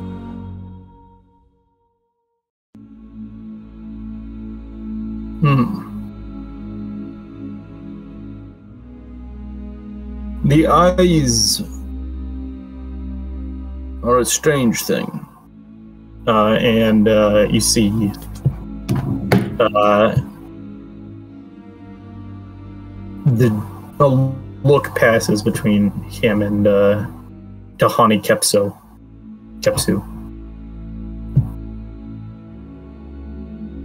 And he silences himself.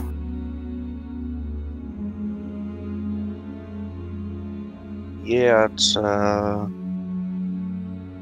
definitely strange. Kasali will say,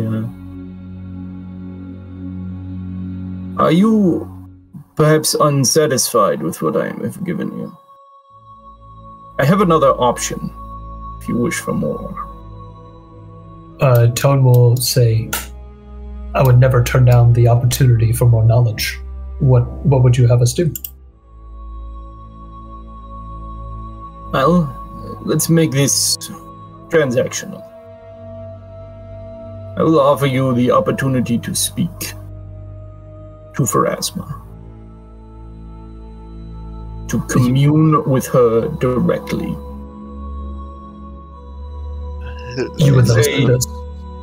There's a ritual I can do to accomplish this. To place you in front of a throne in the boneyard for 10 minutes. During that time, you can speak to her. She may be able to clear up any confusions that you have.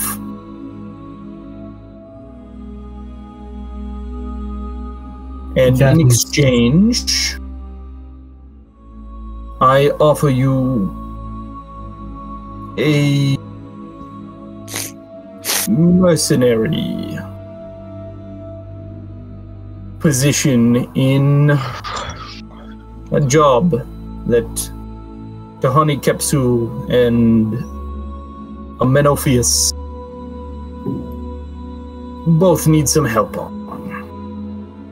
The reason that they are here. And see, they both turn to look at her.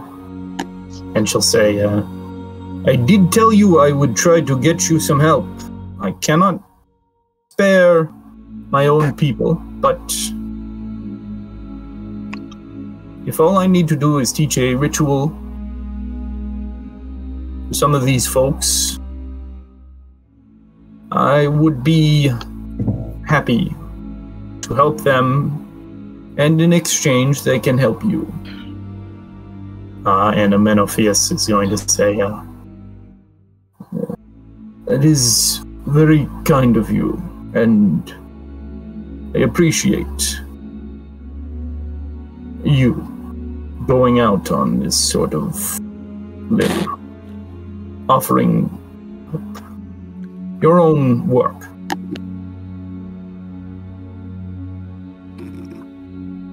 And she's going to turn to you folks and say, would you be interested in this? I'll look to Tone. Tone's eyes have a kind of, they have this determination with like a pang of self-doubt, but this kind of like, this needs to happen. And he'll nod to you. Yeah. What's the job?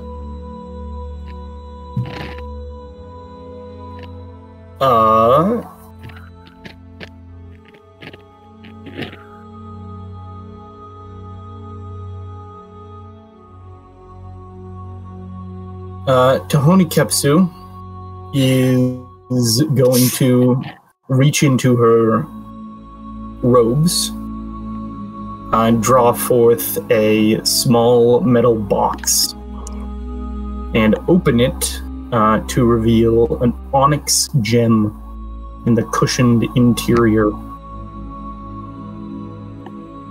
Well, actually, you might be pretty interested in this. Our situation is quite fascinating, though it certainly presents some difficulties.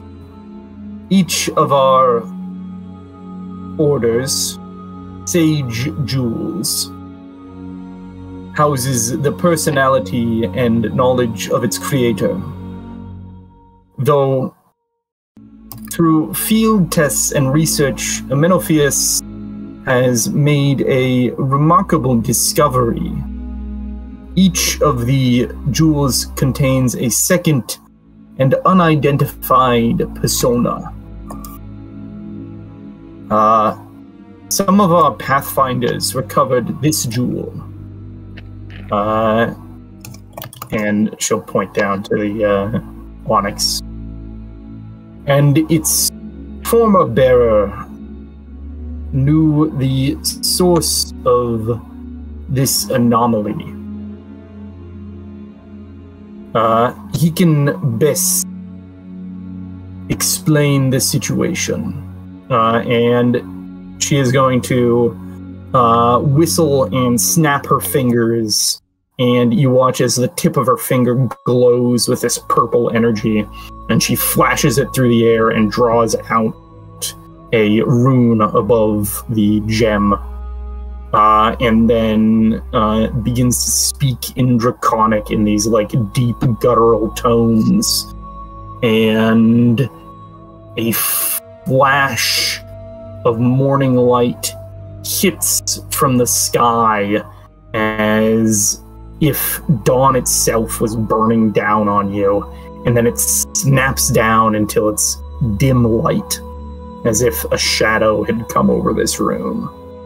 This wide open room. And you watch as the spectral image of a bronze-skinned dwarf manifests above the gem. He wears the simple garb of a warrior monk, but his amulet bearing the uruz over staff and scepter marks.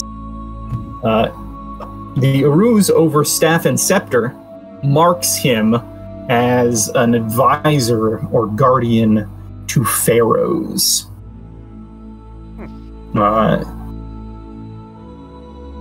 He is going to speak. He says, "Greetings, stewards of knowledge. I am Padrim of Arrakis. I served the pharaohs of old and witnessed with sorrow the decline of a land of wonders. The Diamond Sage has asked me about a shadow within my Sage Jewel.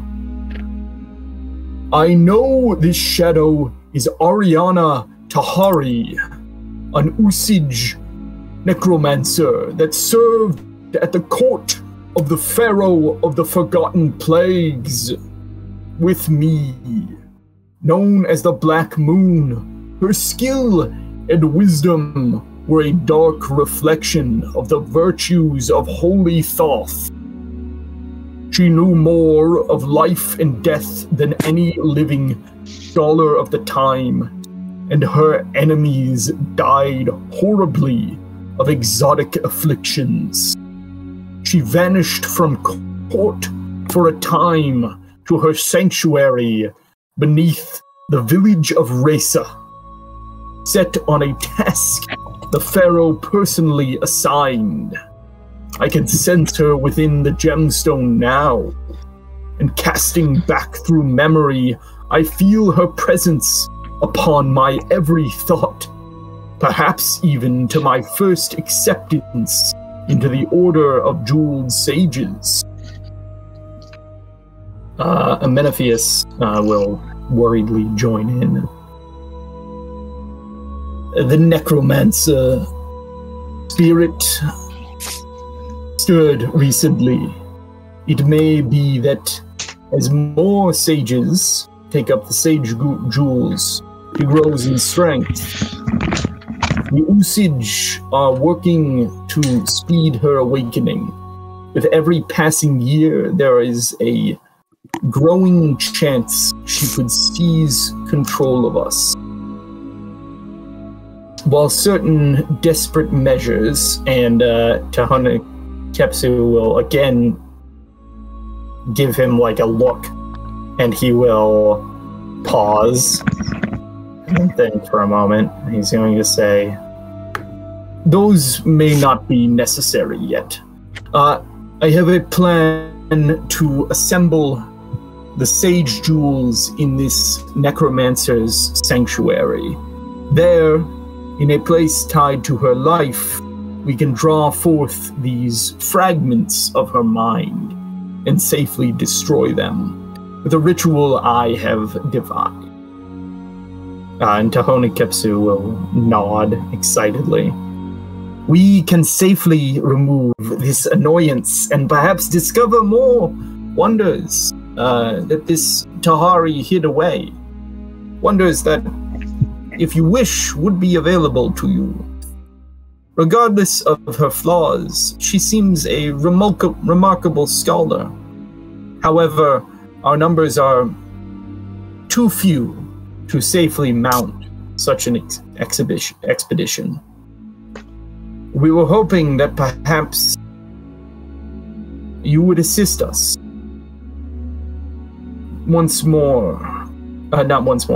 In preserving our legacy.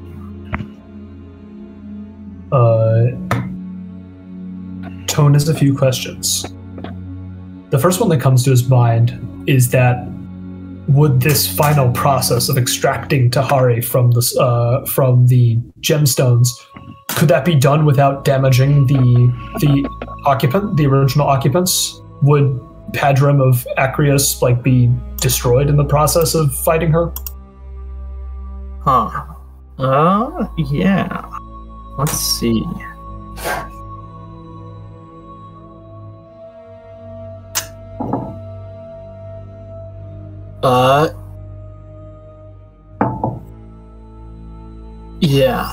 Padrim is going to say, I would not be wiped out. I believe this is the case, and he will look over at Amenopheus, and Amenopheus will nod. And he's going to say, this is the case. We have the reason why the ritual must be done in her place of residence in Resa is, this. We must have a place to link her to once we remove her. And then Tone's second question, and then he'll stop being so nosy, is this village of Resa. I couldn't help but overhearing you were mentioning a village had disappeared recently. That wouldn't be the same one, would it?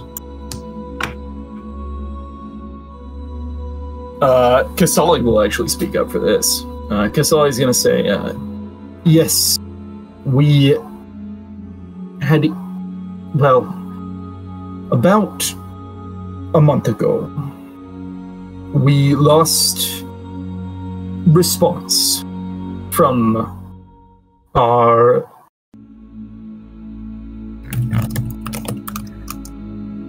Resa entirely. They seem to almost disappear off of the face of the world. And everyone that we have sent that way has either escaped with tales of undeath roaming the desert around, or has not returned at all.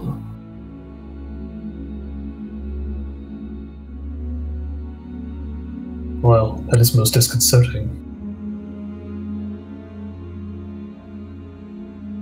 But we have lost contact. The city has not magically been shrouded from us.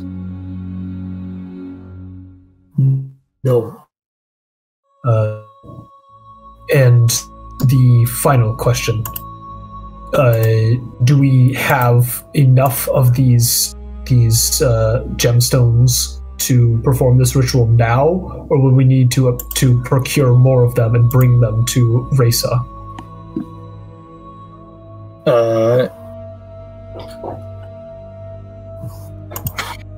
Give me a second.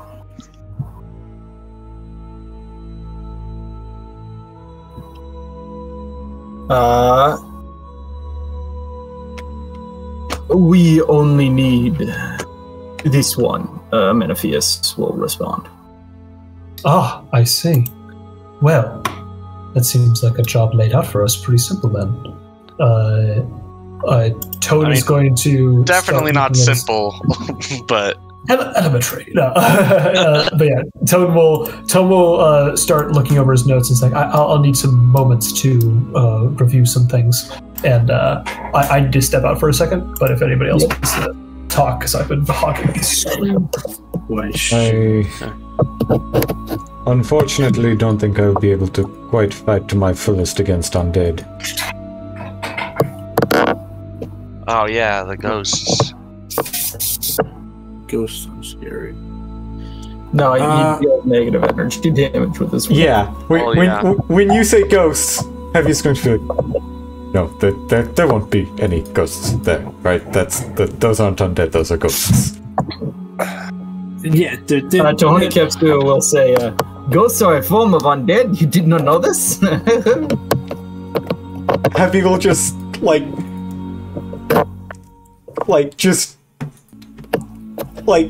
for lack of a better term, visibly, go into, very mild shock.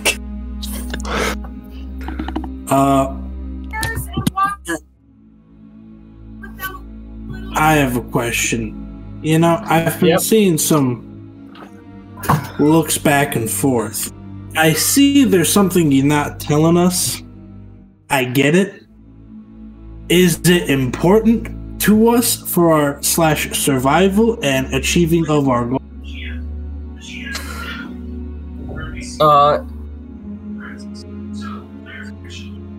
Tony Kepsu is going to look at you and say, it is not important.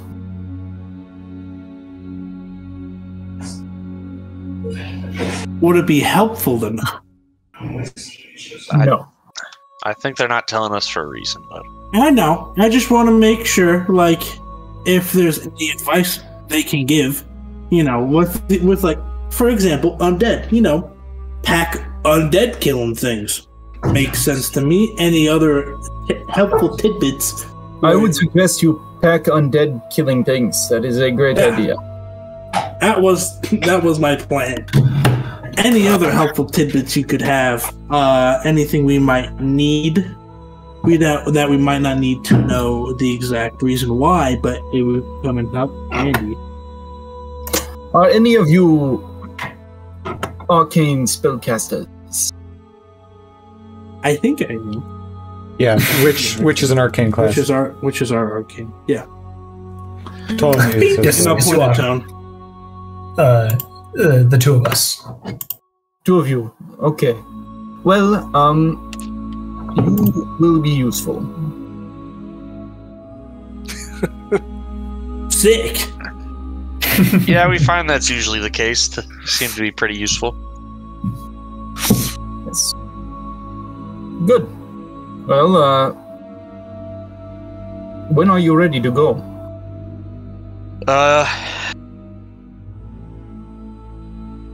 How far away is it?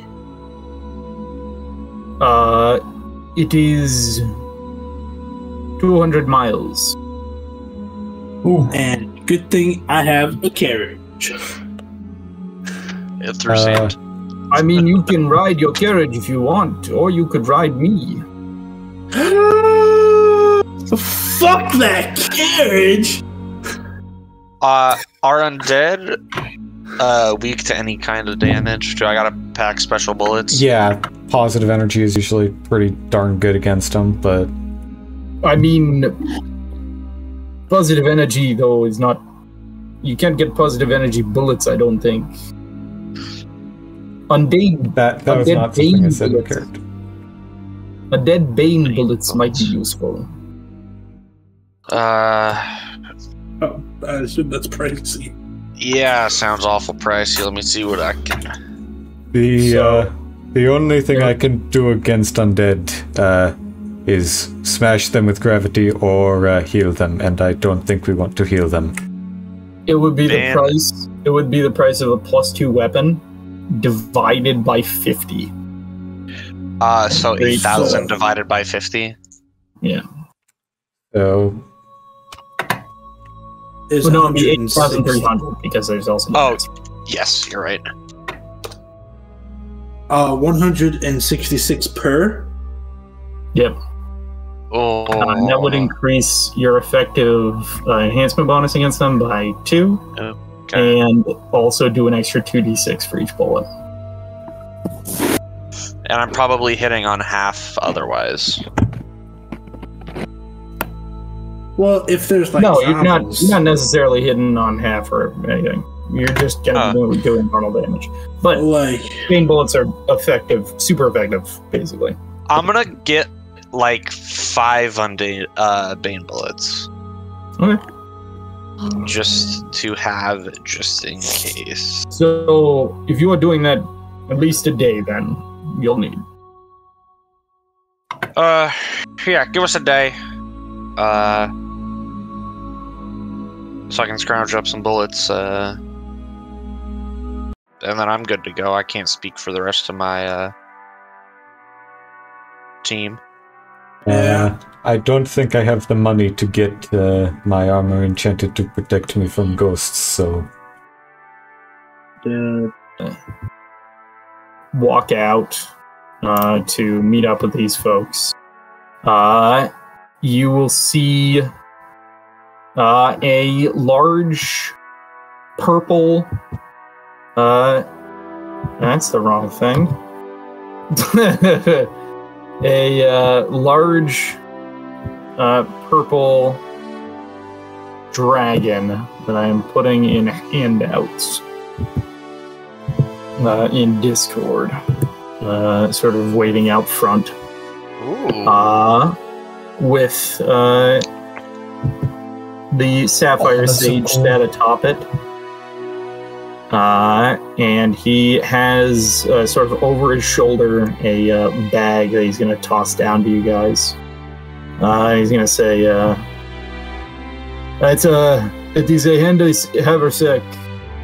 It has 5 potions of cure serious wounds and 5 potions of lesser restoration.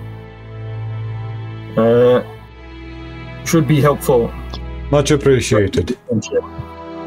Do we plan on seeing any curses? You know what? I'll prep to remove curse just in case. It's not the worst idea.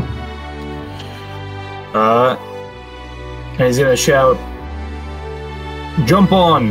And then you hear the dragon go, "Yes! Jump on!" And you see, people have cleared away from the dragon that has appeared recently. Probably a smart thing to do when there's suddenly a dragon in the middle of town. Well, you guys climb on the back of the dragon? Yup. It is going to pick off and start flying rapidly at a pace of 200 feet per round towards the city. And we are going to pick up next week.